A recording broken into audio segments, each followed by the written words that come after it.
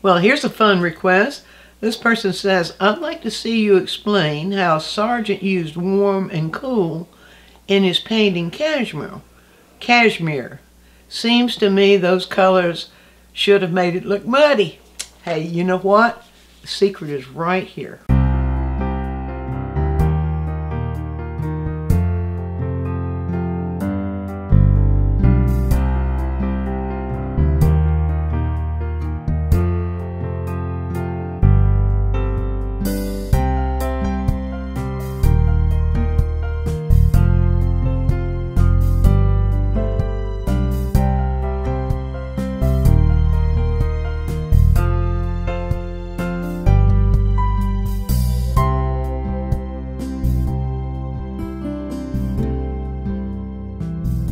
Well, whether you're painting with oils or acrylics or pastels or watercolor, any color medium, the key to using color is right here in a color wheel.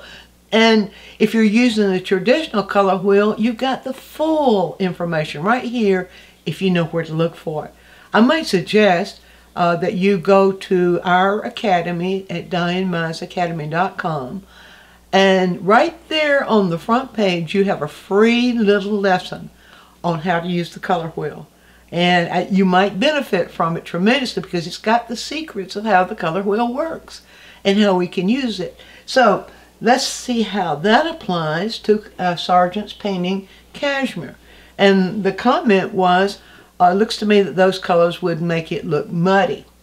Well, when you're going to analyze a painting done by another artist, the best thing to do is to first of all find what colors that artist might have used to create the painting and analyze how he or she has actually used those colors. Now I'm going to guide you through that step because it could be beneficial for you in studying how any artist uses color and why it works the way it does.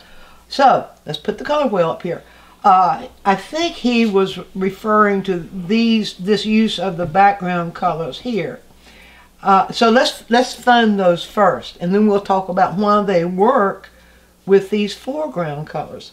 So if we just put the color wheel down, the first thing we do is isolate in our vision one color that we see among all the colors, and we see what seems like multiple colors in there. But we isolate one, and we can look throughout any part of the background to do that. If we say here, or we could say here, just some place to begin. Well, let's start here, for example. So if I take the color wheel and I just put it down there, and then I begin to look at this color right here, my first step is to find the closest hue in its full saturation. They are at their full saturation on the color wheel. Find the closest hue to what I'm seeing. That's the first. So as I rotate it, I see it's not that close to yellow. It's pretty close to yellow-orange, but not quite.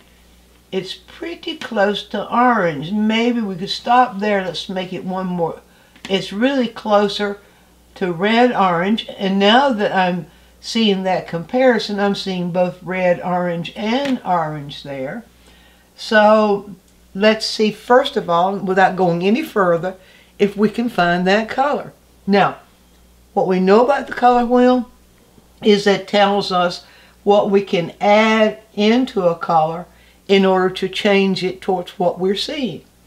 So if we're seeing red-orange, and if we don't have red-orange on our palettes, but we do have red and yellow on the color wheel, then we have potential for creating red-orange.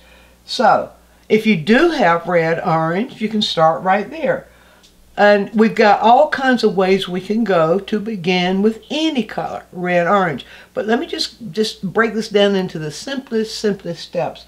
So let's say, okay, that's a red, that's in the red-orange, but it's also the value of it is darker. And we all know that alizarin crimson is in the red range. So I'll pull some alizarin crimson out here. And now, what do we do to lean it towards red-orange? We can add orange, we can add yellow-orange, and we can add yellow. Any of those will do it because all of them have yellow in it. So let's just go for the extreme and start with yellow. So here's yellow. Notice I'm not really calling these, well, I called alizarin crimson by its tube color, but I gotta know that it's red first. So if I take yellow and I begin to pull yellow into alizarin crimson, and I'm looking at what's happening when I'm doing that, and I'm watching for it to turn red-orange, well, you see it doesn't take very much of it for it to turn red-orange. So, and I can add even more and it's still red-orange. So we have a range of red-orange. If I compare that, and I'm seeing I'm very close there, but it's missing something. What's it missing? On the color wheel, we change color two ways. But and the way colors are arranged on the traditional color wheel, now they're not arranged on this way on the Monsell color wheel or on some of those other fancy color wheels that you can pay $12 and $15 for. On the traditional color wheel, they are arranged this way, and you can figure it out. You don't need formulas. You don't need these little calculators in the center. You don't need any of that stuff. You don't have anything to memorize. All you need is to be able to locate on this wheel and then decide what to do. Now, red-orange has a complement of blue-green. The complement will change its saturation. And so what we're seeing there, if we ask that question, how is it different? It's in the same hue range. You can see that right there. But it's a little bit less saturated. And being able to recognize that is part of the problem that a lot of people have. So the best way to be able to recognize that is just to do it. Just to try it and watch it happen, and then you'll know what to do. Now, so we have the blue-green is the complement of red-orange. So we can reach for a blue-green, or we can simply reach for blue, and I'm just doing this for a reason, and we can add enough yellow into the blue to turn it blue-green, because it's going to serve the function of desaturation. Okay, now notice the value of that. It's a little darker than that value, so I'm going to add a tiny bit of white, not much, just a tiny bit of white to it to raise this value. You see what we've got there. All right, now it's closer in value, and you can see it's blue-green. Now we'll add just a touch of that, just a touch. Oh, by the way, warm and cool is what the question was about. This is the warm side of the color wheel. If you watch go to our channel, click on live, watch the chat session from September 2023, and we're talking, I'll give you that analysis of how warm and cool works in the first like 15 minutes of that, somewhere in there. You don't have to even watch the whole chat, but it wouldn't hurt. Nevertheless, okay, so this is cool, this is warm. But what we're doing here is we're desaturating by adding a little bit of the cool and its complement to that warm. Now watch what happens when I do that. I put it right there, just a little bit. Don't just plop in a batch. You got to control this stuff by the amounts, like salting food or any kind of seasoning of food. You see, as I do that, you see how that changes? And look at that. See how close that is? Now, if you'll notice, the colors around that seem very much like that, but they are much more desaturated. So let's just do this. Let's just follow our steps here. So now this is the first color. Whoops, got to have more than that on the brush. This is the first color I created, and that is that red-orange. If I wanted it a little bit more saturated, I could just add a little bit more of the saturation to it for getting that variation we see there. And you see we get something like that. See how close that is? If it seems to be going more towards orange, then we can add a little bit more of the yellow to it, and just control the amount, and we can make it more orange like this. See, I'm just changing it very gradually. So if I add a little bit more yellow to it, if I add a little bit more green to it, what else? What do I have now? I have what we see around it. Now, that is not muddy. I did put some white in that green. Still not muddy. The colors are very vibrant. Sargent's colors are very vibrant. If I move over, and you can see that you would just need to keep adding a little yellow more, maybe a little bit more yellow, maybe a little bit more red. Each stroke maybe change just a little bit, and you begin to get exactly what Sargent got. There was no secret there. He just knew what he was doing. As we move the color wheel over, we begin to see a little bit more of that green appear. So let's just move it over and let's just see if we can do that. Now we've already mixed a blue-green right here, and that seems to feel maybe a little bit more yellow than that. Maybe so, maybe not, we don't know, but let's find out. Okay, let me get another paper towel because I've got to keep this palette knife wiped while I'm doing this. Alright, so I'll put a little bit of yellow into this blue-green, and it will turn it a little bit more towards green or yellow-green. And I'll just do that, and now let's see. That seems, it needs to be, guess what, desaturated. So I now do the reverse of what I did before. I pull the red. I'm going to get enough of that this time to put on the brush to show you. Alright, now I'm going to pull just enough of this red-orange back into here. Not much, just enough to change it a little bit more. And you see how close we are there? Maybe change it a little bit more. Just a tad more, just a touch more. Now if you overdo that, it does get muddy. It does get out of control. But controlling the amount that you add to it, you see I'm very close right there. It does seem darker. So if it seems darker, that means I need to have a pile of this blue-green without white. So we'll just mix another pile of blue-green. Or you can use blue-green. I'm just showing you the bare bones of this. We've got so many choices. In fact, you will, when we get through with this, you'll see how he could have done this entire painting with just 3 tube colors in white. And my bet is that he did in one way or another.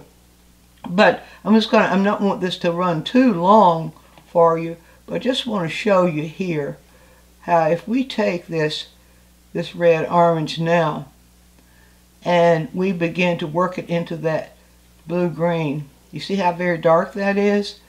Put a little bit of that lighter color into it. Just a little bit more. Just a little bit. There we go. Right in there. We are very, very close to what Sargent was doing there. But you can see by gradually adding color in, gradually according to where the color wheel is pointing that it needs to go, by gradually adding that color in, we can get very, very close to what the artist got. So I'm going to rinse off my brush now and show you what we have. Now, let's start out right here. Let's see. Very, very close. Still needs to be more desaturated. I didn't predict that. So I'm going to add a little bit of white to it because it is lighter. And still a little bit more desaturation. The warm and cool aspect of two colors emphasizes them so that a color might appear to be a lot more saturated than you think it is because of an opposite or a complementary color that's surrounding it. So if I put that right here, you see I'm very close to what Sargent has. In fact, I believe Sargent's is a little bit more yellow-green than mine. So let's do that. It's a little bit more yellow green. Add a little bit more yellow to the yellow green. See, I'm doing it very gradually, easing the brush in, pulling it, gradually changing it, and we have right there. That's pretty close to what Sargent has. Now you can see that it ranges in value. You can see that the colors will get a little bit more, lean a little bit more towards yellow. And when it leans a little bit more towards yellow, like it is in these areas right here, you can let your eye go in this direction. Then what we do is we do what the color wheel tells us. If it says it's more yellow or more yellow-orange, then we make it more yellow or more yellow-orange. If it says it's desaturated, more desaturated, then we add a little bit of the complement to it and a little bit more until we get it more saturated. Now you see I've got complementary colors together right here. Sargent's got complementary colors together. Notice they're pretty much in the same value range, but you see they're not muddy. Now, two things about not muddy. How do you keep it from being muddy when you're working with complements like that? One is you don't overstroke it. If I just keep stroking and keep stroking and keep stroking, it will go muddy. So the fewer strokes you put down, the more brilliant the colors are going to be. And that's what Sargent knew.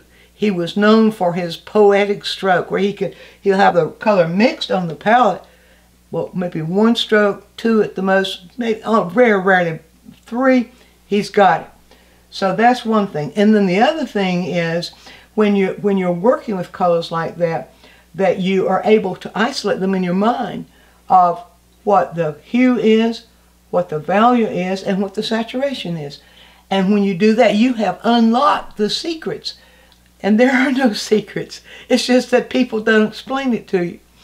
So you just unlock what your color, how your color wheel guides you, and you'll be just fine when it comes to mixing colors like this. Oh, by the way, before I stop, I want to show you one thing, why this works.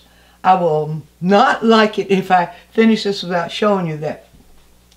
It works because of things that the two colors have in common. So we have red, orange, and blue-green, and look what they have in common. The red-orange, the orange itself is a complement of blue. The red itself is a complement of green. But green and orange both have yellow in them. They have a harmonizing element in them. And when two colors mixed together have a single color in common, no matter how different they are, you do have an ability for color harmony without getting mud. Be sure and view all of our quick tips. And while you're doing so, subscribe to the channel, click on the bell so you'll always get a notice when we produce a new quick tip, which is every week. And if you have a question, leave it in the comments section and we'll make a quick tip for you. Also, take a trip over to DianeMize.com where I have full-length lessons, downloads, DVDs, lots of other stuff there, some free stuff for you. And while you're there, you can subscribe to the newsletter, and that way you'll always be informed every time we do something new.